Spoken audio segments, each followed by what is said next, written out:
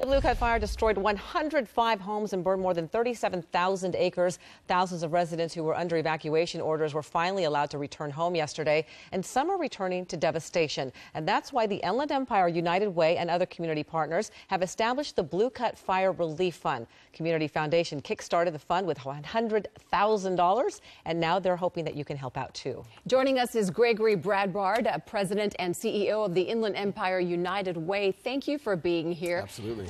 What kinds of challenges are residents dealing with as they return home? Yeah, you know what, and many of those residents are just returning home today, and what they're finding, some of them are finding that fortunately their homes are still standing, but they have smoke damage there. Many of them, all of their food, of course, is gone. Many of them have lost vehicles. I was talking with a family who had lost many of their animals and livestock there. And those are the ones that, quite honestly, maybe got lucky. There are about 100 families who are returning home finding that their home has been completely destroyed. So awful. And some of them we know don't necessarily have homeowners insurance and are low income most definitely, and are going to have a really tough time figuring out what's next. How many people do you think are in need of assistance? Any guesstimates? Yeah, that's a really good question. I mean, I can tell you from those that have completely lost their homes, at least 100, and probably more than that.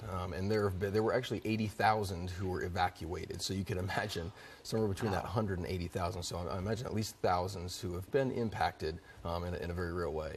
I'm told 100% of the donations will go to these folks, these residents? That's absolutely correct. So we're going to work with, United Way has a whole network of strong local nonprofits that are already on the ground and well positioned to meet the needs, whether that's counseling that they need, if it's temporary housing, if it's food, if it's whatever they might need really in rebuilding their lives. 100% of donations will go back, and no administrative fees will be deducted from anything that's donated. That's great. I understand you're doing short-term care and long-term care needs, but how do people apply and how does that work? How do they get the funds? Yeah, so right now we're actually building a committee of local stakeholders and other nonprofits, our government agencies as well, and we're working with the faith-based community as well, and they're going to be helping us to really identify where the greatest needs are, both short and long term. So I mean, just as I was heading here, I was informed that there were 5 families in particular that didn't know where they were necessarily going to be tonight. So helping to answer those questions. And like I said, longer term, really helping them figure out how to rebuild their lives over the next year. Sure. So the big question right now, though, is how can people donate? Absolutely. So the 2 easy ways. One, you can send a text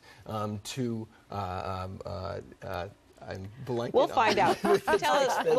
I'll look it up right now. And the website I can tell you is ieuw.org/help. Okay. You text relief to 40403, and it came to me. So there you go.